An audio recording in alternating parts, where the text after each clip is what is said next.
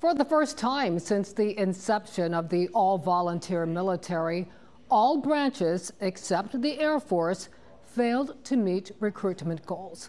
Lawmakers in Washington, including Congresswoman Jen Kiggans of Virginia Beach, are preparing a budget that is designed to address critical military issues at a critical time.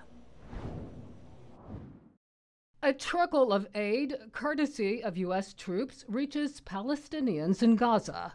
Taiwan is tracking dozens of Chinese vessels and aircraft, while Russia is calling for a ceasefire with Ukraine, but at the current front lines.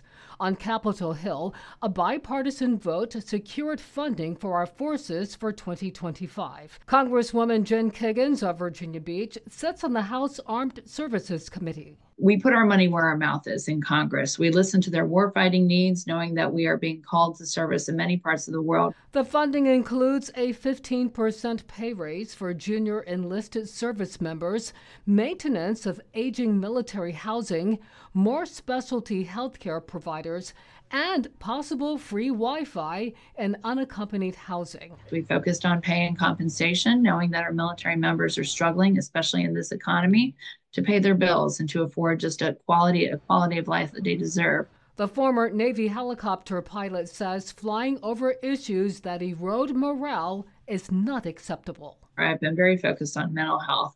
And we know that things like housing and healthcare and childcare are components of good health and good mental health, especially. So focusing on, again, those quality of life issues so that we can ensure that our service members and our families are not worried about those things. The bill includes nearly $55 million in construction projects for Hampton roads. It now heads to a House Senate Conference Committee, and the full House could vote on June 10th.